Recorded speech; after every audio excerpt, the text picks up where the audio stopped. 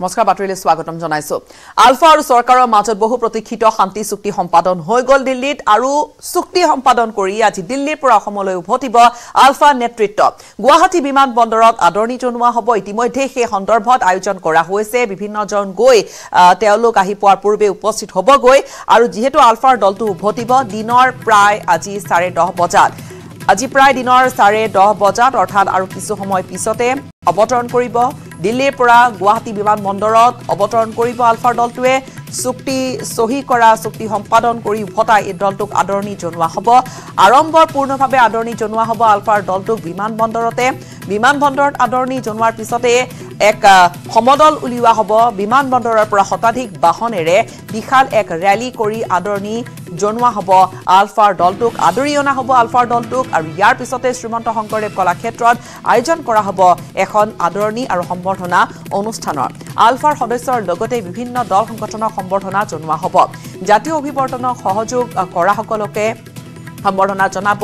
আলফা নেতৃত্বই ইয়াৰ লগতে 107টা জাতীয় সংগঠনক জনাব সম্বৰ্ধনা আৰু এই সম্বৰ্ধনা অনুষ্ঠানত মুখ্যমন্ত্ৰী ডক্টৰ হিমন্ত বিশ্ব শৰ্মা উপস্থিত থাকিব বিশিষ্ট বুদ্ধিজীৱী ডক্টৰ হিৰেন গুহাৰ লগতে কেইবাজন গণ্যমান্য লোকে উপস্থিত থাকিব কেইবাগৰাকী বিশিষ্ট ব্যক্তি সম্বৰ্ধনা জনোৱা হ'ব আৰু এই অনুষ্ঠানটো কলাক্ষেত্ৰত আছে আজি দিনৰ ভাগত আৰু 10:30 বজাত আলফাৰ দলটো উভতিব 10:30 বজাত অৱতৰণ কৰিব গুৱাহাটীত আৰু বিমান বন্দৰত ইতিমধ্যে তেওঁলোকক আদৰণি জনোৱাৰ বাবে প্ৰস্তুতি দেখা গৈছে তেওঁলোকক বিমান বন্দৰতে উষ্মভাৱে আদৰণি জনোৱা হ'ব আৰম্ভৰ পূৰ্ণভাৱে আদৰণি জনোৱা হ'ব আৰু তাৰ পিছতে এক ৰেলীৰে তেওঁলোকক আদৰি লৈ অনা হ'ব তাৰ পিছত কলাক্ষেত্ৰত এখনি সম্বৰ্ধনা সভা আছে য'ত আলফাৰ দলটোৱে ভাগ ল'ব এই কাৰ্যসূচীতে উপস্থিত থাকিব মুখ্যমন্ত্ৰীগৰাকী বিশিষ্ট বহুকেইগৰাকী ব্যক্তি উপস্থিত থাকিব আৰু আলফাৰ এই চুক্তি সম্পাদনা ক্ষেত্ৰত বা গোটেই এই আলফাৰ এই চুক্তিৰ ক্ষেত্ৰত যিসমূহ তাত দাবী আছে সেই দাবীসমূহৰ ক্ষেত্ৰত যি ৰূপৰেখা নিৰ্ধাৰণ কৰি দিয়া হৈছিল বা আলফাৰ সদস্যৰ লগতে বিভিন্ন যিসমূহ দল সংগঠন আছিল এই গোটেই প্ৰক্ৰিয়াটোত জাতীয় অভিৱৰ্তনক সহযোগ কৰা সকলোকে সম্বৰ্ধনা জ্ঞাপন কৰা হ'ব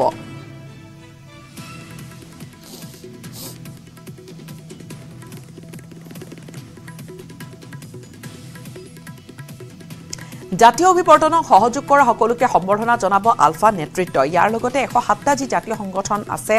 107টা সংগঠনৰ সহযোগিতা আছিলে তেওঁলোকক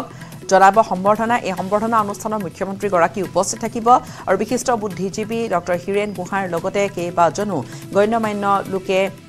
উপস্থিত থাকিব সম্বৰ্ধনা অনুষ্ঠানত আৰু এই ধৰণে সম্পূৰ্ণকৈ গোটেই প্ৰস্তুতি কৰা হৈছে 10:30 বজাত আহি আলফাৰ দলটো উপস্থিত হ'বহি আমি বিমান বন্দৰলৈ পুনে দৰ্শকক লৈ যাবলৈ বিচাৰিম সংযুক্ত হৈছে আমাৰ সাংবাদিক হিৰকজ্যোতি মালাকাৰৰ সৈতে হিৰক পুৱাৰ ভাগৰ পৰা আপুনি উপস্থিত আছে বিমান বন্দৰত আৰু পুৱাৰ ভাগৰে পৰা তাত দেখাও গৈছে যে আদৰণি পৰ্বৰ বাবে যোজা কৰা হৈছে 10:30 বজাত তেওঁলোকৰ বিমানে অৱতৰণ কৰিব নিশ্চয়কৈ গীতাশ্ৰী 10ৰ পৰা 10:30 বজাৰ ভিতৰত যিখন বিমান আহিব সেই বিমানখনে বজা বিমানবন্দৰ অৱতৰণ কৰিব য'ত আলফা 16জনীয়া দলটো যিটো দল কেন্দ্ৰীয় চৰকাৰৰ লগত ত্ৰিপাক্ষিক চুক্তি সম্পন্ন কৰাৰ পিছত আজি গৃহভূমি যিহেতু গুৱাহাটীত উপস্থিত হ'বহি উপস্থিত হোৱাৰ পিছতে তেওঁলোকক আদৰণি জনোৱা হ'ব আৰু এই আদৰণি জনোৱাৰ লগতে তেওঁলোকৰ বিভিন্ন স্থানত অনুষ্ঠানৰ আয়োজন কৰা হৈছে আৰু বিশেষকৈ ক'ব বিচাৰিম যে এই শংকৰদেৱ কলাক্ষেত্ৰত এক আদৰণি অনুষ্ঠানৰ বৰ্ণাঢ্য আদৰণি অনুষ্ঠানৰ আয়োজন কৰা হৈছে আৰু লগতে অন্যান্য বিভিন্ন স্থানত গুৱাহাটী মহানগৰ বিভিন্ন স্থানত তেওঁলোকৰ আদৰণি জনোৱা অনুষ্ঠান অনুষ্ঠিত হৈছে আৰু যিটো আচলতে সমদল ওলোৱা হ'ব সেই সমদলটো কিন্তু যি হাইৱে আছে আচলতে মূল যি গুৱাহাটী মূল চিটি দি যাবলৈ দিয়া হোৱা নাই কিন্তু যিটো হাইৱে আছে 37 নং ৰাষ্ট্ৰীয় ঘাইপথ সেই ঘাইপথৰ মাজেদি এই শোভাযাত্ৰা ওলোৱা হ'ব আৰু এই মুহূৰ্তত যিহেতু মই বজা বিমানবন্দৰত উপস্থিত আছো বজা বিমানবন্দৰত এই মুহূৰ্তত দেখিছে আপুনি কটকটীয়া নিৰাপত্তা ব্যৱস্থা গঢ়ি তোলা হৈছে এই মুহূৰ্তলৈকে কিন্তু আলফাৰ যিসকল কেডাৰ আছে সেই কেডাৰসকল আহি উপস্থিত হোৱা দেখিবলৈ পোৱা হোৱা নাই হয়তো কিছুমান পিছতেই আহি উপস্থিত হ'বহি বা অন্যান্য যিবোৰ দল সংগঠন সেই দল সংগঠনসমূহ আদৰণি জনোৱাৰ বাবে ইয়াত উপস্থিত হোৱাৰ কথা আছে কিছুমান পিছতে হয়তো ইয়াত উপস্থিত হ'বহি কিন্তু এই মুহূৰ্তত নিৰাপত্তা বেষ্টনী গঢ়ি তোলা হৈছে যি বজা বিমানবন্দৰ আছে বজা বিমানবন্দৰত আৰু যিখন ত্ৰিপাক্ষিক চুক্তি সম্পন্ন কৰাৰ পিছত আচলতে আদৰণি জনোৱাৰ বাবে সকলো ধৰণৰ ব্যৱস্থা গ্ৰহণ কৰা হৈছে গুৱাহাটী মহানগৰীত লগতে অসমৰ বিভিন্ন স্থানতো আজিৰ পিছত পৰৱৰ্তী সময়ত বিভিন্ন স্থানত আদৰণি অনুষ্ঠানৰ আয়োজন কৰা বুলি জানিব পৰা গৈছে আৰু বিশেষকৈ আজি এক্সিট মূলদ্বাৰ আছে সেই এক্সিট মূলদ্বাৰটি 10ৰ পৰা 10:30 বজাত আহি উপস্থিত হ'বহি আৰু বিমানখন আৰু তাৰপিছতে তেওঁলোকে সংবাদ মাধ্যমৰ আগত সম্বোধন কৰিব আৰু 16জনীয়া দলটো আচলতে যিখন ত্ৰিপাক্ষিক চুক্তি সেই চুক্তিৰ যথেষ্ট আঁচনিৰ কথা কোৱা হৈছে আৰু সেই আঁচনিসমূহৰ অসমত উন্নতি হ'ব বুলি কোৱা হৈছে আৰু লগতে ক'ব বিচাৰিম যে এইখন চুক্তি হোৱাৰ পিছতে কিন্তু আলফাৰ কিছু সংখ্যক যিসকল লোক আছিলে সেই লোকসকলৰ মাজত কিন্তু এক প্ৰকাৰ বিতৰ্ক বা সমালোচনাৰ সৃষ্টি হোৱা দেখিবলৈ পোৱা গৈছিল বিশেষকৈ বিশিষ্ট বুদ্ধিজীৱী হীৰেণ গোহাঁই ডাঙৰীয়াও যথেষ্ট সমালোচনা কৰা দেখিবলৈ পোৱা গৈছিল কালিৰ দিনটোত কিন্তু তেওঁলোকে সেই প্ৰত্যুত্তৰ বা সেই প্ৰতিক্ৰিয়া কেনেদৰে আগবঢ়ায় সেয়া সময়ত লক্ষণীয় হ'ব কিন্তু এই মুহূৰ্তত বৰজা বিমানবন্দৰ দেখিছে তেওঁলোকক আদৰণি জনোৱাৰ বাবে এই প্ৰস্তুতি আপুনি উল্লেখ কৰিছে যে যি বাহনৰ জৰিয়তে বা যি ৰেলী কৰি তেওঁলোকক লৈ অনা হ'ব বা আদৰণি জনোৱা হ'ব নিশ্চয়কৈ ডাঙৰ ৰেলী হ'ব বাইক ৰেলী হ'ব সেয়া গাড়ীৰে তেওঁলোকক আদৰণি জনোৱা হ'ব সেই সন্দৰ্ভত বা ৰেলী পুনে পুনে ক'ৰ পৰা কেনেকৈ যাব যেহেতু ৰাষ্ট্ৰীয় ঘাইপথ ব্যৱহাৰ কৰিবলৈ অনুমতি পাইছে পুনে পুনে তেওঁলোক কলাক্ষেত্ৰলৈ যাব নে মাজত তেওঁলোকৰ আৰু কিবা অনুষ্ঠান থাকিব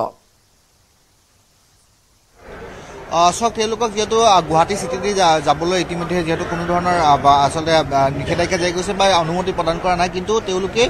যি আচলতে মূল 37 ৰাষ্ট্ৰীয় ঘাইপথ আছে সেই ঘাইপথেদি যাব আৰু তেওঁলোকে শোভাযাত্ৰা যদি যাব বুলি জানিব পৰা গৈছে এই মুহূৰ্তত যিহেতু বিভিন্ন লোকসকল আহি উপস্থিত হৈছে তেওঁলোকে আমি কথা জানিবলৈ চেষ্টা কৰিম কেনেদৰে আদৰণি জনোৱা হ'ব আদৰণি আজি ধুনীয়াকৈ আজি হেৰি কৰা হ'ব তেখেতসকলৰ যিটো ধৰক আজি অসমৰ এটা মানে ছাৰপ্ৰাইজ বুলি ক'ব লাগিব বা অসমৰ এটা দীৰ্ঘদিনীয়া সমস্যা আচলতে মই সদৌ অসম কলিতা আলপাইন জনগোষ্ঠী বৰভাগৰ মই ছেক্ৰেটাৰী হয় আঞ্চলিকৰ ছেক্ৰেটাৰী বা তাত আমাৰ সদৌ অসম কলিতা আলপাইন জনগোষ্ঠীক নিমন্ত্ৰণ জনা হৈছিলে বা বিভিন্ন জাতি জনগোষ্ঠী মাতিছিলে আৰু সেইকাৰণে আমি আচলতে উৎসাহ পাইছোঁ চব কথা যে ইমান এটা জ্বলন্ত সমস্যা অসমৰ নিচিনা এখন জ্বলন্ত সমস্যাত তেখেতক আমি আদৰণি জনাইছোঁ কলিতা জনৰ তৰফৰ পৰা আৰু চৰকাৰকো ধন্যবাদ দিছোঁ অসমৰ ইমান নিবনুৱা সমস্যা তেখেতসকলে যেন অন্ততঃ অহাৰ 50 বছৰলৈকে এটা দীৰ্ঘম্যাদী পৰিকল্পনা ল'বলৈ আমাৰ বিশ্বাস হৈছে তাৰমানে নতুন প্ৰজন্মৰ মাজত ৰেলীটো কেনেদৰে ওলোৱা হ'ব আপোনালোকে যিহেতু আহিছে ৰেলীটো ৰাষ্ট্ৰীয় ঘাইপথেদি যোৱা হ'ব কেনেদৰে ওলোৱা হ'ব ক'ত আচলতে আদৰণি জনোৱা হ'ব আমি এনেকৈ গৈ আপোনাৰ কলাক্ষেত্ৰত হ'ব হয় হয় আৰু তাৰ মূল ৰাস্তা ক'ৰবাত কৰা হ'ব এনেকৈ আমাৰ মেইন ৰাস্তাত গৈ থাকিব আপোনাৰ মানে ধৰক এতিয়া কথাটো হৈছে যে ৰাইজৰ কথা এইটো বস্তু এতিয়া মই যেনেকৈ নলবাৰীৰ পৰা আহিছোঁ মোৰ এটা আত্মা আছে ধৰক জাতিৰ প্ৰতি আত্মা থকাৰ কাৰণে মই ইয়াত আহিছোঁ ধৰক গতিকে সেনেকৈ ধৰক আমি ৰাজহুৱা ঘৰ চৰিয়াত আছে আমি তাতো গৈ আমি আবেলি তাত যাব আপোনাৰ নিজৰ ঠাইবিলাকত যাব মোটামুটি আপোনাৰ আৰু কলাক্ষেত্ৰত ইয়াৰ পৰা কলাক্ষেত্ৰত ডাইৰেক্ট হয় কলাক্ষেত্ৰত যাব আপোনাৰ তাৰ কাৰণে ৰোড শ্ব' য'ত যেনেকৈ পাৰে ৰাইজে যেনেকৈ তেখেত আদৰি গ্ৰহণ কৰিব তেখেতসকলে আৰু ধন্যবাদ জ্ঞাপন কৰিছোঁ এয়া দেখিছে বিভিন্ন জনগোষ্ঠীৰ যিসকল লোক বা যিসকল আচলতে বিভিন্ন সংগঠনৰ দলসকল আহি উপস্থিত হৈছেহি আৰু তেওঁলোকে যিহেতু ৰাষ্ট্ৰীয় ঘাইপথেদি যাব তাতে বিভিন্ন যিসকল লোকে আচলতে সেই বিভিন্ন লোকে ওলাই আহি তেওঁলোকে আদৰণি জনোৱাৰ কথা আছে আৰু পোনে পোনে তেওঁলোকে যি শংকৰদেৱ কলাক্ষেত্ৰ সেই কলাক্ষেত্ৰলৈ যাব তাত যিহেতু বৰ্ণাঢ্য কাৰ্যসূচী ৰখা হৈছে আৰু তাত সেই কাৰ্যসূচীত তেওঁলোকে অংশগ্ৰহণ কৰিব আৰু কিছুমান পিছতে যিটো 16জনীয়া দল আছিলে ত্ৰিপাক্ষিক চুক্তি কৰি দিল্লীৰ পৰা গুৱাহাটী বজাৰ বিমানবন্দৰত আহি উপস্থিত হ'বহি আৰু তাৰ পিছতেই বিভিন্ন দল সংগঠনে আদৰণি জনাবলৈ ইতিমধ্যে সাজু হৈছে গীতাশ্ৰী নিশ্চয়কৈ হিৰকজ্যোতি মালাকাৰ আপুনি চুক্তিত থকা যিখিনি কথা সেইখিনি কথা বিষয়টো আপুনি উল্লেখ কৰিছিলে যে এই চুক্তিখনে অসমবাসীৰ বাবে মুখ্যমন্ত্ৰীও কৈছিলে যে 1.5 লাখ কোটি টকাৰ বিনিয়োগ আনিছে বা বাট মুকলি কৰিছে ইয়াৰ অধীনত চুক্তিৰ অধীনত বিভিন্ন ধৰণৰ আন্তঃগাঁথনি উন্নয়নৰ কথা কোৱা হৈছে প্ৰায় 1.5 লাখ কোটি টকাৰ যি প্ৰজেক্টবোৰ থাকিব ইয়াৰ ভিতৰত বিভিন্ন ধৰণৰ প্ৰকল্পবোৰ আছে ইয়াক লৈ আচলতে বা IIMৰ কথাই কওক বা আইচাৰৰ কথাই কওক এই ধৰণেৰে বহু আচলতে অসমৰ লাভ এই চুক্তিৰ জৰিয়তে হ'ব সেই ধৰণে বিবেচনা কৰা হৈছে কিন্তু সমান্তৰালকৈ আচলতে ইয়াক লৈ কিছু প্ৰশ্নও উত্থাপন কৰিছে কেন্দ্ৰীয় চৰকাৰে যদিও বা কৈছে যে চুক্তি সম্পূৰ্ণৰূপে ৰূপায়ণ কৰাৰ বাবে আৰু সময়ৰ ভিতৰতে চুক্তি ৰূপায়ণ কৰাৰ বাবে চুক্তিত থকা কথাখিনি ৰূপায়ণ কৰাৰ বাবে চেষ্টা কৰা হ'ব হিৰক নিশ্চয়কৈ যেহেতু এক বৃহৎ যেহেতু প্ৰকল্পৰ কথা উল্লেখ কৰা আছে চুক্তিখনত আৰু চুক্তিখনত যিহেতু 16,000 কোটি টকাৰ যিটো প্ৰকল্পৰ কথা কোৱা আছে অসমৰ বিভিন্ন স্থানত যিহেতু ক্ৰীড়া প্ৰকল্পৰ লগতে অন্যান্য যিবোৰ প্ৰতিষ্ঠান শিক্ষাৰ ক্ষেত্ৰতে হওক বা অৰ্থনৈতিক ক্ষেত্ৰতে হওক বা সামাজিক ক্ষেত্ৰতে বিভিন্ন ক্ষেত্ৰতে যিহেতু এই চুক্তিৰ জৰিয়তে বৃহৎ এক প্ৰকল্প অনা হৈছে বৃহৎ ধন বিনিয়োগ কৰা হ'ব বুলি কৈছে কিন্তু পৰৱৰ্তী সময়ত জানিব পৰা যাব যে আচলতে এইবোৰ কাৰ্যক্ষম কিমান হ'ব আৰু যদি চাব যে যায় বিভিন্ন লোকে বিভিন্ন সমালোচনা কৰিছে এই ক্ষেত্ৰত যদি চাই কিছু লোকে যদি সমৰ্থন আগবঢ়াইছে আন কিছু লোকে কিন্তু আলফাৰে কিছু সংখ্যক লোকে যেহেতু সমৰ্থন আগবঢ়োৱা দেখিবলৈ পোৱা যোৱা নাই আৰু লগতে বিশিষ্ট বুদ্ধিজীৱীসকলেও কিছু ক্ষেত্ৰত দ্বিমত প্ৰকাশ কৰিছে কিন্তু এই দ্বিমতসমূহ যিসমূহ প্ৰকাশ কৰিছে তেওঁলোকে সেই ডিমত প্ৰকাশ কৰি এটা কথা কৈছে যে এই চুক্তিয়ে কিন্তু কোনো ধৰণৰ ফলাফল বা সমস্যাবোৰ সমাধান কৰিব নোৱাৰে এনেধৰণৰ মন্তব্য কৰিছে কিন্তু আচলতে যি বৃহৎ প্ৰকল্প অনা হৈছে যদি অনাগত দিনত সেইবোৰ কাম কৰে আচলতে অসমখন উন্নয়ন হ'ব যিমান সোনকালে হয় যিসমূহ প্ৰকল্পৰ কথা ঘোষণা কৰা হৈছে সেই সন্দৰ্ভত নতুন কিছু উন্নয়নৰ বাট নিশ্চয় মুকলি হ'ব হিৰক লগতে আপুনি যেহেতু বিমানবন্দৰত উপস্থিত আছে 10 বজাৰ পৰা 10:30 বজাৰ ভিতৰত বিমানখনে অৱতৰণ কৰিব ইয়াৰ পিছত তেওঁলোকে ৰেলী কৰি যাব বা ৰেলী কৰি তেওঁলোকক আদৰণি জনোৱা হ'ব এগৰাকীৰ সৈতে আমি এটা সংগঠনৰ নেতৃত্বৰ সৈতে আমি ইতিমধ্যে কথা পাতিলো আপোনাৰ জৰিয়তে বা কথাখিনি সুধিলো যে তেওঁলোক আহিছে আদৰণি জনাবলৈ কিন্তু ইয়াৰ পিছত যি 107টাকৈ সংগঠনক কলাক্ষেত্ৰৰ সম্বৰ্ধনা জনোৱা যিসকলে জাতীয় অভিৱৰ্তনত সহযোগিতা কৰিছিলে বা এই ধৰণৰ যি সম্বৰ্ধনা কাৰ্যসূচী সেই সন্দৰ্ভত কিবা আৰু বেলেগ তথ্য আছে নেকি হিৰক চোৱা সেই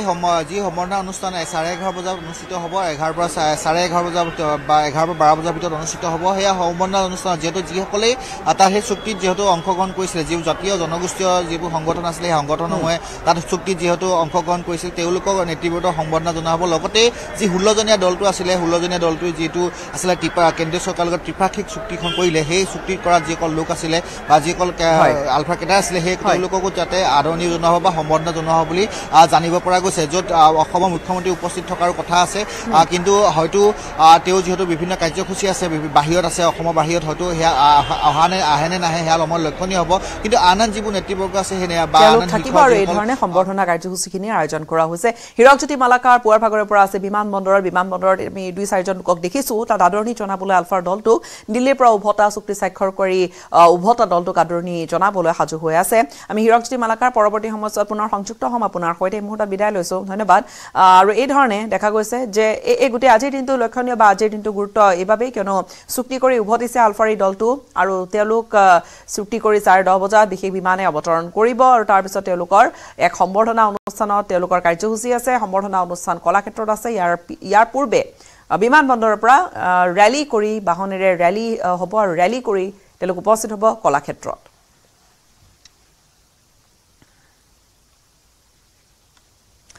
আলোচনাৰ পৰিপন্থী নহয় আলফা স্বাধীন দিল্লী ত্ৰিপাক্ষিক শান্তি চুক্তিৰ পিছত প্ৰতিক্ৰিয়া দিছে এই ধৰণে আলফা স্বাধীনৰ মুখ্য সেনাধ্যক্ষ পৰেশ বৰুৱাই মন্দি হৈ আলোচনা কৰিলে এনেকুৱা হয় বুলি তাৎপৰ্যপূৰ্ণ এক মন্তব্য আগবঢ়াইছে কিন্তু আলফা স্বাধীনৰ মুখ্য সেনাধ্যক্ষগৰাকীয়ে লগতে পৰেশ বৰুৱাই ক'লে যে শক্তি চাই হে ভক্তি দিল্লীত কেন্দ্ৰ আৰু ৰাজ্য চৰকাৰৰ সৈতে হোৱা আলফাৰ ত্ৰিপাক্ষিক চুক্তিক লৈ আলফা স্বাধীনৰ খং ক্ষোভ আক্ষেপ বা সন্তুষ্টি নাই বুলি কৰিলে মন্তব্য পৰেশ বৰুৱাই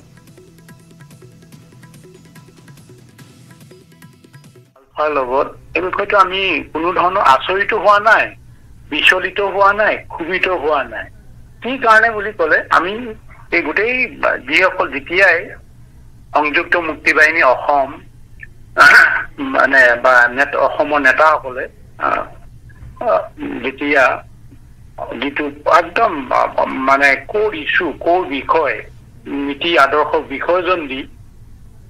আলোচনালৈ ঢাপলি মেলিলে বিশেষকৈ যিটো জাতীয় অভিৱৰ্তনৰ দ্বাৰা যিবিলাক সিদ্ধান্ত লৈ আলোচনাৰ আগবাঢ়িলে তেতিয়াৰ পৰা আমি কৈ আহিছো যে এয়া এইটো এৰেঞ্জ মানে চাৰেণ্ডাৰ ইয়াৰ প্ৰক্ৰিয়াটো এনেকুৱা হ'ব ৰিজাল্ট ইয়াৰ যিটো ফলটো কিন্তু শূন্য কোঠাতেই থাকিব এই কথাটো প্ৰমাণিত হৈছে সেইকাৰণে আমি ইয়াৰ কাৰণে সেইকাৰণে আকৌ এবাৰ কৈছোঁ আপোনাৰ আমি ক্ষোভিত নহয় ইয়াৰ কাৰণে বিচলিত নহয় আমি হতাশো নহয় আচৰিত হোৱা নাই সেইকাৰণে এইটো ইয়াৰ ওপৰত আমাৰ কি পাব কি নেপাব এইটো আমি কমেণ্ট দিয়াৰ কোনো বা প্ৰয়োজনে অনুভৱ কৰা নাই আৰু সেইকাৰণে এটা কথাই ক'বলৈ বিচাৰিছো এই গোটেই বিষয়টো যিহেতু নেকি সংযুক্ত মুক্তি বাহিনী অসমৰ নেতাসকলে স্বাক্ষৰ কৰিছে এই স্বাক্ষৰ কৰাৰ যিখন চুক্তি হৈছে একৰ্ড হৈছে এই একৰ্ডখনৰ মই জাষ্ট এটা শব্দ ক'ব বিচাৰিছো মানে দ্য একৰ্ড ইজ ডিসক্ৰিপটিভ মোৰ ৰিউমিনেটিভ এই শব্দটো এই দুটা শব্দতে মই ক'বলৈ এইকাৰণে বিচাৰিছো মানে ডিসক্ৰিপটিভ শব্দটো মই কিয় ব্যৱহাৰ কৰিছো লেছ ডিসক্ৰিপটিভ কিয় ক'বলৈ গৈছো এই শব্দটো হৈছে ইয়াৰ যিটো থাকিব লাগিছিলে ইয়াৰ যিটো ব্যাখ্যা থাকিব লাগিছিলে যিটো নেকি ইয়াৰ লাভালাভৰ কিটো হৈছে কি পাইছে কি নাই এইখিনি কোনো ধৰণৰ ইয়াত উল্লেখ নাই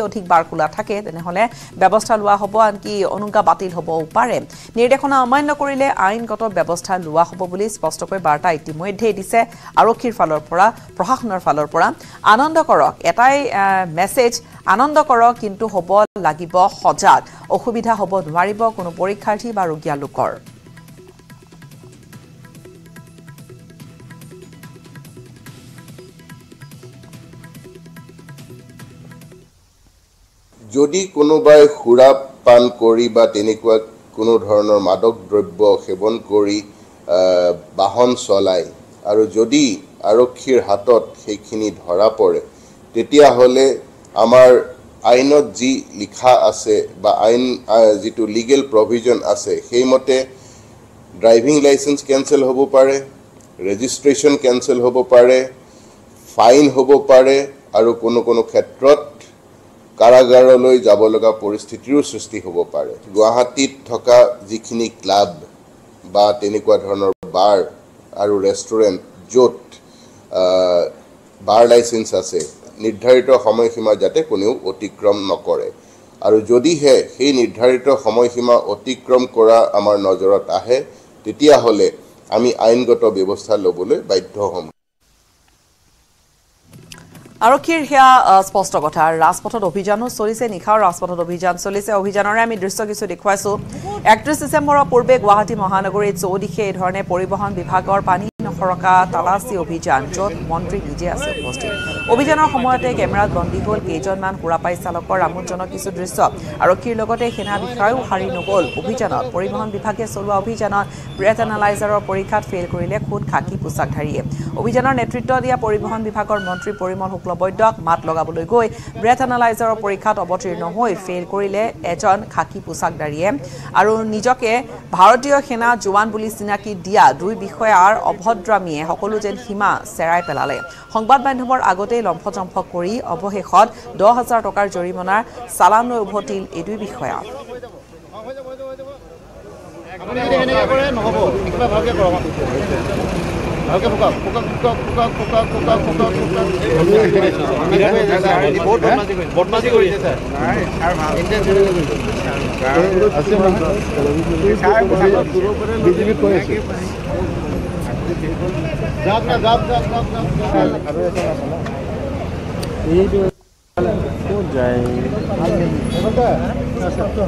हमारा पार्टी था उधर ड्रिंक्स करेंगे नहीं क्या करेंगे ड्रिंक्स करना मना नहीं है ड्रिंक्स करके गाड़ी नहीं चलाना चाहिए सर गाड़ी ड्रिंक्स वाला तो ड्रिंक्स पार्टी था तो यार गाड़ी चलाएगा नहीं क्या करेगा वो बंदा उधर ही पटक के आप आदमी है आपका मालूम नहीं है अलग नहीं बना सकता तो लेटर दे दे तो लेटर दे दे लिखित में लेटर दे दे किसका कि शिलोंग से क्या इधर के शिलोंग से गाड़ी मेरी बात है दारू पी के नहीं बात कर रहे हो यार भाई एक भाग चेक ना कोई बात नहीं लेके आ रहे हो मैं पूरे स्टाफ को बुला लेता हूं मैं लेटर दे दूंगा लिखित में सॉरी बोल हेरे कोइला सर थोड़ा अपन उसमती थान बरो दिले ओए हेजन खबर सॉरी सर सॉरी गलत क्या नहीं बने आप क्या ये बात से तो भाई एबार लोले खुली दे कैमरा আছে आपको मोबाइल हो गई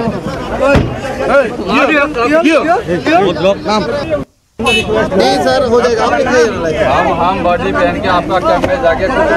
बोलेगा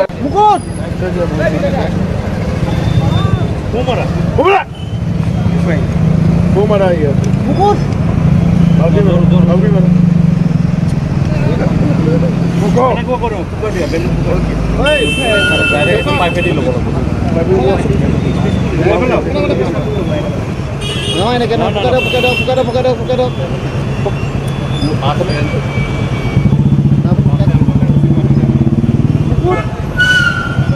Apni 5 second dhunyaকে পুকাই থাকক হৈ যাব এটো নাই নহয় আইছে কিন্তু আপনি ফটো মই তাৰ ডিসিপি কৰি আছো আপনি হাতখনে ৰাখনি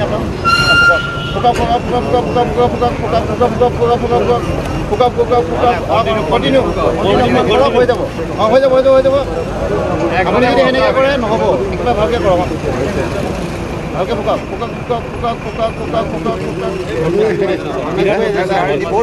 বদমাছি কৰিছে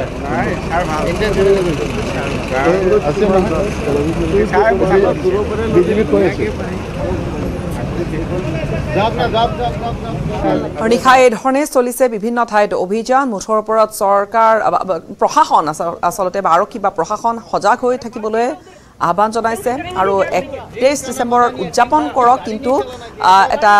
কোনো ধৰণৰ যে অপ্ৰীতিকৰ পৰিৱেশ নহয় সজাগ হৈ থাকিবলৈ আহ্বান জনোৱা হৈছে প্ৰতিবেদন আগবঢ়াইছো নিশা ৰাজপথত চলিছিল অভিযান আমাৰ সাংবাদিক হিৰকজ্যোতি মালাকাৰৰ ৰিপৰ্ট ইংৰাজী নৱবৰ্ষ আদৰিবলৈ সমগ্ৰ বিশ্ববাসী সাজু হৈছে ৰাজ্যবাসী আৰু তাৰ সমান্তৰালকৈ যেহেতু ইংৰাজী নৱবৰ্ষ অৰ্থাৎ 31ৰ দিনাখন যাতে কোনো ধৰণৰ অপ্ৰীতিকৰ পৰিস্থিতিৰ সন্মুখীন হ'ব নালাগে তাৰ প্ৰতি লক্ষ্য ৰাখি সুৰাচাই চালকৰ বিৰুদ্ধে এনেদৰে অভিযান চলা দেখিবলৈ পোৱা গৈছে য'ত এই মুহূৰ্তত মন্ত্ৰী পৰিমল শুক্লবৈদ্য অহা দেখিবলৈ পোৱা গৈছে আৰু তেওঁ নিজেই এই অভিযানত নামা দেখিবলৈ পোৱা গৈছে লগতে পৰিবহণ দল ইয়াত যিহেতু যি ABC পইণ্ট আছে ABC পইণ্টত অভিযান চলা দেখিবলৈ পোৱা গৈছে এয়া দেখিছে আপুনি দুচকীয়া আৰু যি চাৰিচকীয়া বাহন আছে এই বাহনৰ চালকৰ বিৰুদ্ধে এই অভিযান চলোৱা হৈছে আৰু লগতে সুৰাপাৰী চালকক নাকি লগোৱাৰ বাবে এই মুহূৰ্তত বেড এনালাইজাৰ যি আছে সেই বেড এনালাইজাৰ পৰীক্ষা কৰা দেখিবলৈ পোৱা গৈছে আৰু কেৱল এই স্থানতে নহয় গুৱাহাটী মহানগৰীৰ বিভিন্ন যিবোৰ স্থান আছে সেই স্থানসমূহত আজি পৰিবহণ বিভাগে আজিৰ লগতে বিগত আজি এসপ্তাহ ধৰি এনেদৰে অভিযান চলোৱা দেখিবলৈ পোৱা গৈছে আৰু কালি যিহেতু বছৰটো অন্তিমটো দিন আৰু বছৰটো অন্তিমটো দিনাখন যাতে কোনো ধৰণৰ অপ্ৰীতিকৰ পৰিস্থিতিৰ সৃষ্টি নহয় বা দুৰ্ঘটনা সংঘটিত নহয় তাৰ প্ৰতি লক্ষ্য ৰাখি এনেদৰে অভিযান চলোৱা দেখিবলৈ পোৱা গৈছে আৰু বিগত সময়ছোৱাত দেখিব পোৱা গৈছিল যে দুৰ্ঘটনা ফ্ৰী কৰা দেখিবলৈ পোৱা গৈছিল বা দুৰ্ঘটনা হোৱা কোনো ধৰণৰ হোৱা দেখিবলৈ পোৱা যোৱা নাছিল আৰু মুখ্যমন্ত্ৰী যিহেতু নিৰ্দেশ জাৰি কৰিছে যে এইবাৰো যাতে কোনো ধৰণৰ দুৰ্ঘটনা সংঘটিত নহয় তাৰ প্ৰতি লক্ষ্য ৰাখি এনেধৰণৰ ব্যৱস্থা গ্ৰহণ কৰিছে আৰু দেখিছে আপুনি পৰিবহণ মন্ত্ৰী পৰিমল শুক্লবৈদ্যই এই নিজে অভিযানত এই মুহূৰ্তত প্ৰত্যেকখন গাড়ী চোৱা দেখিবলৈ পোৱা গৈছে ৰাজপথত নিজে নমা দেখিবলৈ পোৱা গৈছে আৰু লগতে পৰিবহণ যিসকল বিষয়া আছে বিষয়াসকলে এই মুহূৰ্তত অভিযান চলা দেখিবলৈ পোৱা গৈছে লগতে পৰিবহণ আয়ুক্ত আদিল খানেও এই যি অভিযান সুৰাপাৰী চালকৰ বিৰুদ্ধে যি অভিযান সেই অভিযানত নমা দেখিবলৈ পোৱা গৈছে প্ৰত্যেকখন দুচকীয়া চাৰিচকীয়া সকলোবোৰ গাড়ী এই মুহূৰ্তত পৰীক্ষা কৰা দেখিবলৈ পোৱা গৈছে আৰু লগতে আজি মহানগৰ আয়ুক্তই বা মহানগৰ আৰক্ষী যি আয়ুক্ত আছে সেই আয়ুক্তই নিজে সংবাদমেলযোগে প্ৰকাশ কৰিছিল যে কোনো ধৰণৰ অপ্ৰীতিকৰ পৰিস্থিতি নহয় যাতে সুৰাপাৰী পাৰ্টি কৰক কিন্তু সুৰাপাৰী চালকসকলে যাতে কোনো ধৰণৰ দুৰ্ব্যৱহাৰ নকৰে অবদামী নকৰে বা অত্যাধিক মাত্ৰা সুৰা সেৱন নকৰে আৰু লগতে আজিৰ দিনটো লগতে 31 ডিচেম্বৰ নিশা সমগ্ৰ আজি গুৱাহাটী মহানগৰীত এনেধৰণে অভিযান চলিব উৰে নিশা অভিযান চলিব আৰু পুৱাৰ ভাগতো কিছু অংশত অভিযান চলাৰ সম্ভাৱনা আছে এই মুহূৰ্তত আমি GS ৰোডৰ দৃশ্য দেখাই আছোঁ GS ৰোডৰ MPC পইণ্টৰ দৃশ্য দেখাই আছোঁ দেখিছে আপুনি কেনেদৰে দুচকীয়া চাৰিচকীয়া যিসকল যিবোৰ বাহন আছে সেই বাহনসমূহত অভিযান চলা দেখিবলৈ পোৱা গৈছে মন্ত্ৰীগৰাকী আছে তেখেতক আমি ভাষ্য ল'বলৈ চেষ্টা কৰিম আজি যিহেতু আপুনি ৰাজপথত নামিছে কি ক'ব বিচাৰিব আৰু এই সুৰাপাৰী চালকৰ বিৰুদ্ধে অভিযান চলিছে আমাৰ বিভাগে অনবৰত এটা প্ৰয়াস কৰে থাকে যে আমি কেনেকুৱা ড্ৰাঙ্ক এন্ড ড্ৰাইভ বা এনেকুৱা ইৰেগুলাৰিটিসখিনি আমি কমাই আনিব পাৰোঁ তাৰ একমাত্ৰ লক্ষ্য হল যে ৰাইজ যাতে এটা সুৰক্ষিত পথ পাব পাৰে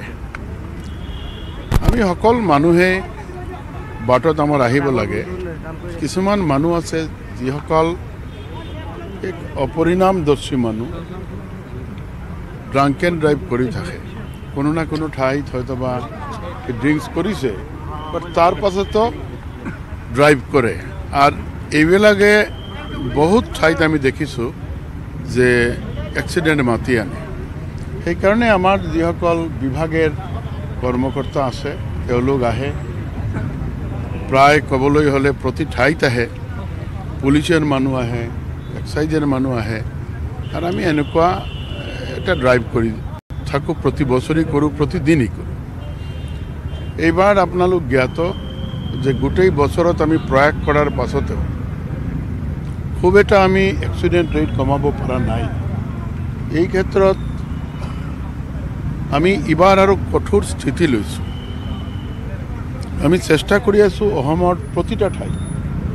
যাতে এনেকুৱা এটা চেকিং হয় যাতে কোনো পৰ্যায়ত ৰাইজে ড্ৰাঙ্ক এন্ড ড্ৰাইভ কৰিব নোৱাৰে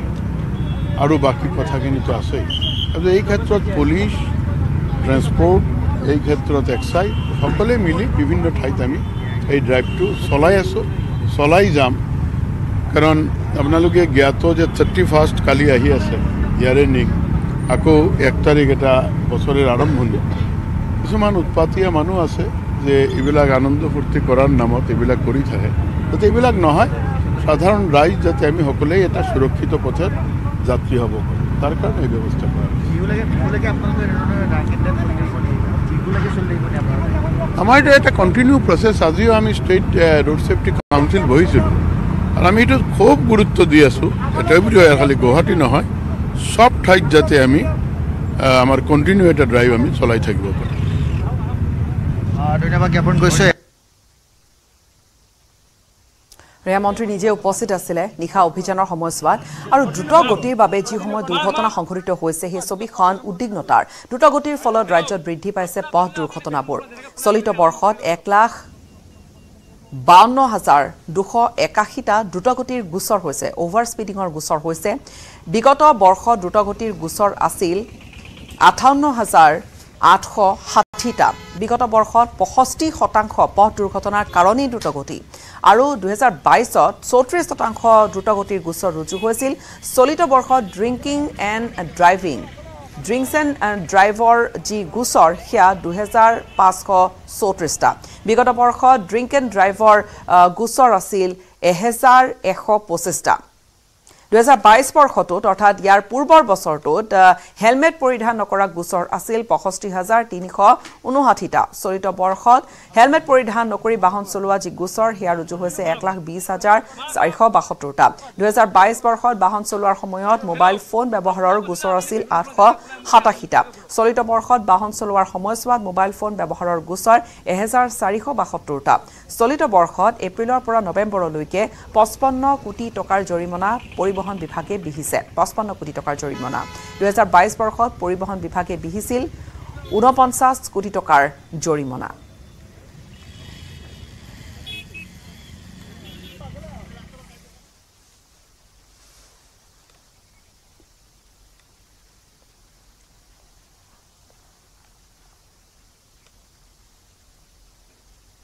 আৰু বছৰটোৰ পুৱা নোপোৱা সকলোখিনি পাহৰি এটা নতুন বছৰক আদৰিবলৈ সকলো সাজু হৈছে আজি যেহেতু 31 ডিসেম্বৰ নিখাৰ ভাগলৈ লগে ভাগে সকলো এখাস মিলি খাব ঘৰে ঘৰে আয়োজন চলিছে পুৰণি যিবোৰ পালে নাপালে হেৰুৱালে কোনোৱে হয়তো বহুখিনি আৰ্জিলে এই গোটেইখিনি পুৱা নোপোৱাৰ হিচাপবোৰ আজিৰ দিনটোত কৰি এটা নতুন বছৰৰ বাবে ন উদ্যামেৰে সাজু হোৱাৰ এইখিনি সময় মাজত আৰু কেইটামান ঘণ্টা পুৱা হৈছে পুৱা বজাৰতো তেনেকৈ বহু ভিৰ দেখা গৈছে 31 ডিসেম্বৰ বছৰটোৰ শেষৰটো দিন উলহ মালহেৰে পালন কৰিবলৈ সাজু হৈছে ৰাজ্যবাসী 2023 বৰ্ষটোক বিদায় দি নতুন বছৰক আদৰিবলৈ সাজু হৈছে ৰাজ্যবাসী আৰু আজি নিশা পৰিয়াল অথবা লগ বন্ধুৰ আত্মীয়ৰ সৈতে মিলি লগে ভাগে এসাজ খাই নতুন বছৰক আদৰিবলৈ এই যিখিনি সময় দেখা গৈছে সকলোৰে প্ৰস্তুতি এক প্ৰকাৰ ভোগালী বিহু সদৃশ পৰিৱেশেই বুলি ক'লে ভুল নহব বজাৰত আৰু বজাৰতো মাছ মঙহকে ধৰি সকলো ধৰণৰ সা সামগ্ৰী উভয় নদী হৈ পৰিছে আৰু পিকনিক খোৱাসকল পিকনিক খাবলৈ ওলাই গৈছে পুৱাতে 31 ডিসেম্বৰ বনভোজস্থলীতে উদযাপন কৰিছে নিখাৰ ভাগলৈ ঘৰে ঘৰে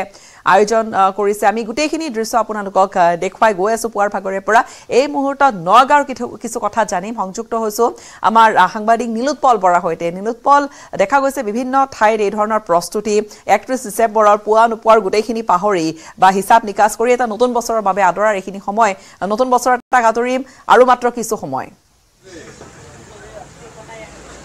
নিশ্চয় গীতাশ্ৰী পুৰণিক বিদায় দি পুনৰ নতুনক আদৰিবলৈ সাজু হৈছে সমগ্ৰ বিশ্ববাসী আৰু মই দেখুৱাইছোঁ বৰ্তমান 31 ডিসেম্বৰ উপলক্ষে সমগ্ৰ ৰাজ্যৰ লগতে আমাৰ নগাঁৱত দেখিবলৈ পোৱা গৈছে উখল মাখল পৰিৱেশ মই দেখুৱাইছোঁ ইয়াত ডিমৰুগুৰিৰ মাছৰ বজাৰ একেদৰে বৰবজাৰতো প্ৰকাণ্ড মাছ ওলাইছে আমি সেই ভিজুৱেলছো দেখুৱাম কিছু সময়ৰ পিছত কিন্তু মই ডিমৰুগুৰিৰ থলুৱা মাছৰ বাবে বিখ্যাত ইয়াত যিহেতু থলুৱা মাছ যথেষ্ট পৰিমাণে পোৱা যায় সেয়ে ইয়ালৈ গ্ৰাহকে থলুৱা মাছ কিনিবলৈ আহে মোৰ লগত এগৰাকী মই নগাঁৱৰ যুৱক আছে মই আপোনাৰ পাতিবলৈ চেষ্টা কৰিম যেহেতু 31 ডিসেম্বৰ আজি কেইটামান মুহূৰ্তৰ পিছত আৰু এই 2023ক বিদায় 2024ক আদৰিবলৈ সকলো সাজু হৈছে আৰু আজিও কিন্তু নিশা ভোগালীৰ দৰে সকলোৱে কিন্তু পৰিয়ালৰ সৈতে মিলি পেলাই একেলগে এসাঁজ ভালদৰে খায় আজি কি মাছ ল'লে নাই মই মাছ ল'ব আহিছোঁ থাকে কি মাছ ভকুৱা মাছ দামো বহুত দাম কিমান কৈছে দামটো কিমান কৈছিলে 700 টকা না 700 টকা হেৰি ৰৌ মাছৰ আৰু অলপ বেছি হৈছে ভকুৱা কেজি কিমানকৈ লৈছে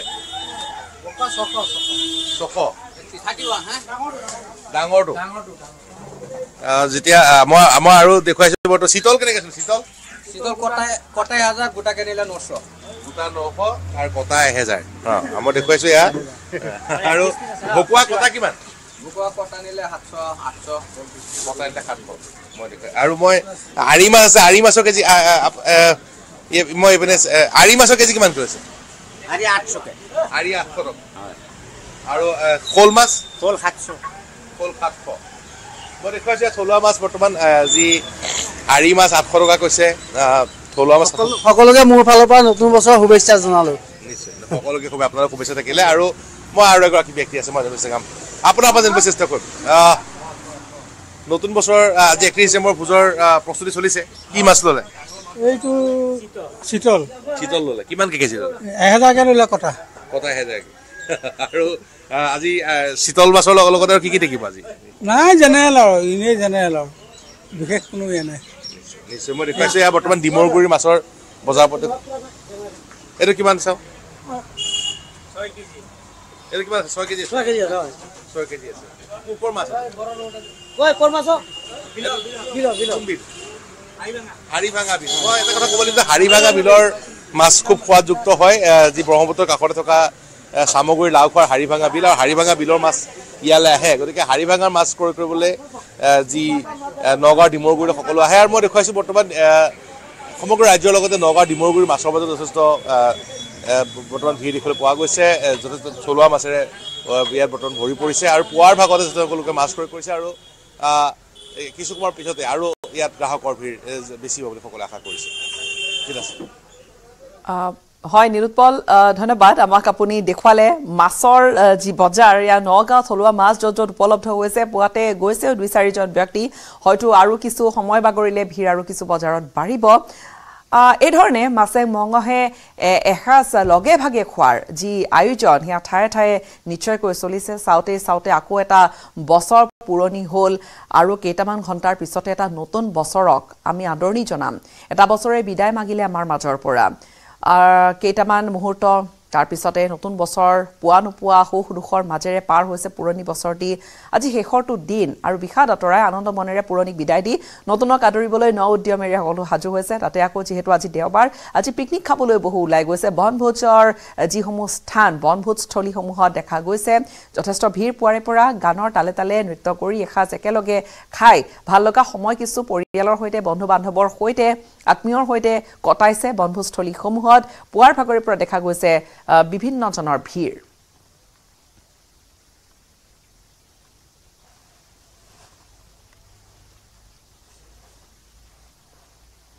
ৰখবাহিলৈ ইংৰাজী নৱবৰ্ষৰ শুভেচ্ছা জনাইছে বিশিষ্ট সাহিত্যিক ইমৰান শাহে যোৱা বছৰটোত বহুত পালো বহুত হেৰুৱালো সকলো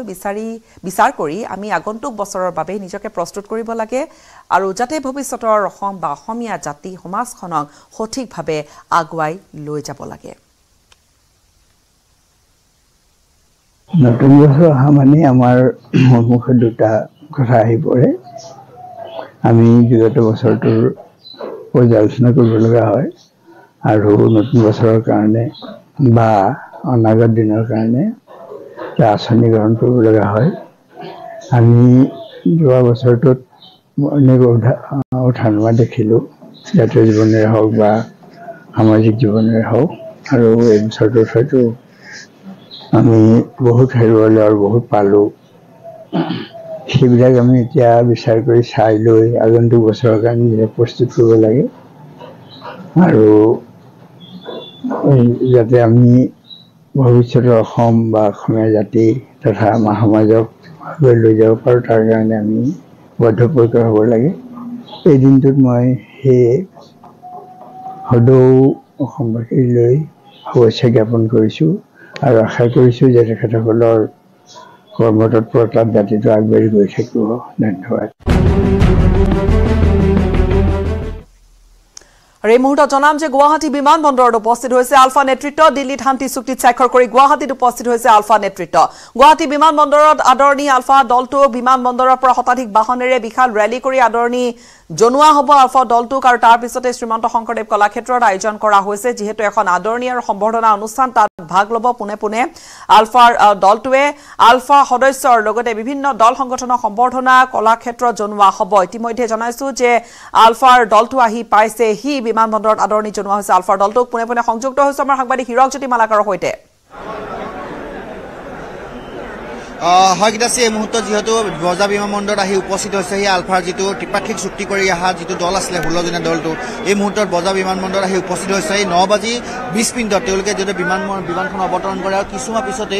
এই যি এক্সিট দুৱাৰ আছে সেই এক্সিট দুৱাৰটি কিছুমান পিছতে ওলাই আহিব যিটো 16জনীয়া দল আছিলে সেই দলটো ওলাই আহিব আৰু মই সামগ্ৰিক দৃশ্য যিহেতু এই যি বজা বিমান বন্দৰৰ পৰিৱেশ দেখাবলৈ চেষ্টা কৰিম দেখিছে আপুনি বিভিন্ন দল সংগঠনৰ লগতে আলফাৰ যিসকল আলোচনাপন্থী কেডাৰ আছিলে বা অন্যান্য যিসকল আছিলে তেওঁলোক অহা এই মুহূৰ্তত দেখিবলৈ পোৱা গৈছে আৰু তেওঁলোকে আদৰণি জনোৱাৰ বাবে এই মুহূৰ্তত বৰঝাৰ বিমানবন্দৰত ভিৰ কৰা পৰিলক্ষিত হৈছে আৰু মই ক'ব বিচাৰিম যে ইয়াৰ পৰা ৰেলী কৰি তেওঁলোকে পোনে পোনে যিহেতু 37 নং যি ৰাষ্ট্ৰীয় ঘাইপথ আছে ঘাইপথেদি তেওঁলোকে শংকৰদেৱ কলাক্ষেত্ৰলৈ ৰাওনা হ'ব তাত যিহেতু বৰ্ণাঢ্য কাৰ্যসূচী ৰখা হৈছে আৰু তাত যিহেতু যিবোৰ আলোচনাত যিসমূহ সংগঠনে আচলতে ভূমিকা লৈছিলে বা যিসমূহ সংগঠনে অংশগ্ৰহণ কৰিছিলে আৰু লগতে 16জনীয়া যি আলোচনাপন্থী যিটো দল আছিলে আলফাৰ দল আছিলে সেই দলটোক তাতে উষ্ম আদৰণি জনোৱা হ'ব আৰু লগতে বিভিন্ন কাৰ্যসূচী ৰখা আছে এই মুহূৰ্তত দেখিছে আপুনি বৰঝাৰ বিমানবন্দৰত পৰিৱেশ দেখাবলৈ চেষ্টা কৰি আছোঁ বিভিন্ন স্থানৰ পৰা বিভিন্ন লোকসকল আহি ইয়াত উপস্থিত হোৱা দেখিবলৈ পোৱা গৈছে ক'ৰ পৰা আহিছে আপোনালোকে গুৱাহাটী কি ক'ব আজি 16জনীয়া দলটো আজি ত্ৰিপাক্ষিক চুক্তি কৰাৰ পিছত এটা সঁচাকৈ ঐতিহাসিক ক্ষণৰ পিছত আজি ঐতিহাসিক ঘটনা এটা আমাৰ মিষ্টাৰ প্ৰধানমন্ত্ৰী নৰেন্দ্ৰ মোদী যিটো হেৰি কৰিছে বা হোম মিনিষ্টাৰ আমাৰ অমিত অনুপ দা আমাৰ জেনেৰেল ছেক্ৰেটাৰী গাড়ী ক্ষমা চব ইহঁতে মানে চব মানিছে দে আৰ হাইলি ছেটিছফাইড ধন্যবাদ জ্ঞাপন কৰিছোঁ ইয়াত দেখিছে বিভিন্ন স্থানৰ পৰা লোকসকল আহি ইয়াত সমাবেত হোৱা বা একত্ৰিত হোৱা দেখিবলৈ পোৱা গৈছে আৰু মই ক'ব বিচাৰিম যে ইয়াৰ পৰা তেওঁলোকে পোনে পোনে যিহেতু যাব আৰু বিভিন্নজন আছে তেওঁলোকৰ সৈতে কথা পাতিম এটা ঐতিহাসিক ক্ষণৰ পিছত আজি গুৱাহাটীত আহি উপস্থিত হ'ব স্বদেশত আহি স্বভূমিত আহি উপস্থিত হ'বই বহুতে প্ৰাণ হেৰুৱাবলগীয়া আছিলে আপুনিও যিহেতু এখন হাত হেৰুৱাবলগীয়া হৈছিলে এই মুহূৰ্তত কি ক'ব বিচাৰিম আমি আশাবাদী আমি এই চুক্তিখনৰ যোগেদি অসমৰ খিলঞ্জীয়া জনগণৰ স্বাৰ্থ সুৰক্ষিত হ'ব বুলি আশাবাদী আৰু বিকাশৰো কিছু আমি আশা দেখিছোঁ গতিকে গোটেই বিষয়টোত ভাৰত চৰকাৰৰ ওপৰত নিৰ্ভৰ কৰিব আৰু অসমৰ জনগণে যদি ইয়াৰ পৰা সুফল আদায় কৰিব বিচাৰে তেনেহ'লে এই চুক্তিখনক সমৰ্থন কৰি পানি কামবোৰ যি পৰৱৰ্তী যিবোৰ কাম কাজ আছে কাম কাজখিনি আগবাঢ়ি যাব লাগিব কিন্তু কিছু লোকে বুদ্ধিজীৱীয়ে তেওঁলোকে সমালোচনা কৰিছে এই চুক্তিখনক লৈ যিসকলে আচলতে ইমান বলিদান দিয়াৰ পিছত এই চুক্তিখন কোনোবা সামান্য এক চুক্তি বুলিহে বিভিন্নজনে ক'ব বিচাৰিছে কি প্ৰতিক্ৰিয়া কি ক'ব নাই মানুহটোৰ প্ৰতি মনটো ধানটোৰ প্ৰতি কণটো এইটো থাকিবই ভিন্ন মত থাকিব কিন্তু আমি আশাবাদী যিবোৰ প্ৰকল্প দিয়া হৈছে সেই প্ৰকল্পসমূহত অসমত বাস্তৱিত ৰূপ কৰিলে অসমখন আছে আগুৱাই যাব নিশ্চয় আৰু প্ৰকল্পসমূহ কি ক'ব যিবোৰ দিছে আচলতে চুক্তিখনত যিবোৰ সন্নিৱিষ্ট কৰা হৈছে সেই বিষয়ে কি ক'ব নাই প্ৰকল্পসমূহ তাত পৰিষ্কাৰকৈ এতিয়ালৈকে ভিতৰত আছে বস্তুখিনি পৰিষ্কাৰকৈ হেৰি কৰা নাই দুটামান বিষয় ওলাইছে IIM ধৰক মানে ক্ৰীড়া প্ৰকল্প এনেকৈ কৰি পানি 2-4টা উল্লেখ কৰিছে কিন্তু ভিতৰত আৰু বহুত প্ৰকল্প আছে প্ৰত্যেক জিলাতে এটা প্ৰকল্প হ'ব এনেকৈ বাক্সাত ফুটবল একাডেমি তিনিচুকীয়াত ফুটবল একাডেমি শিৱসাগৰত পহুগড়ক ডেভেলপ কৰা তাক ঐতিহাসিক মানে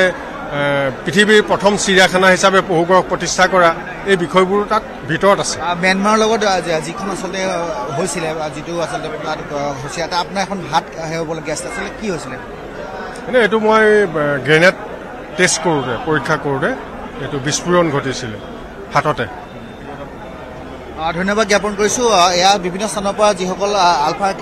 আলোচনাপন্থী কেডাৰ আছিলে বা বিভিন্ন দল সংগঠন আহি ইয়াত উপস্থিত হোৱা দেখিবলৈ পোৱা গৈছে আৰু তেওঁলোকক যিহেতু বৰ্ণাঢ্য কাৰ্যসূচীৰে তেওঁলোকক আদৰণি জনোৱা হ'ব এই মুহূৰ্তত দেখিছে বৰঝাৰ বিমানবন্দৰত কটকটীয়া নিৰাপত্তা ব্যৱস্থা গঢ়ি তোলা হৈছে লগতে যি আদৰণি সমিতি সেই সমিতি সফলৰূপে সাজু হোৱা দেখিবলৈ পোৱা গৈছে যি 16জনীয়া আলফা নেতৃত্ব যিটো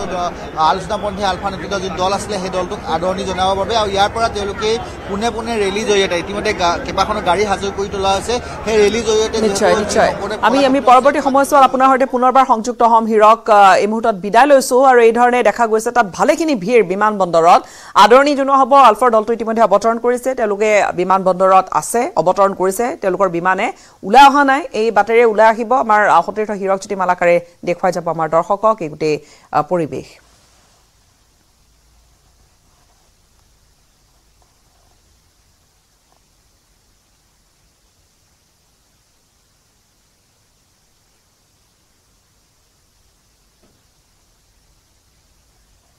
ইয়াৰ সৈতে সময় হ'ল এতিয়া বাতৰিৰ পৰা বিদায় লোৱাৰ নমস্কাৰ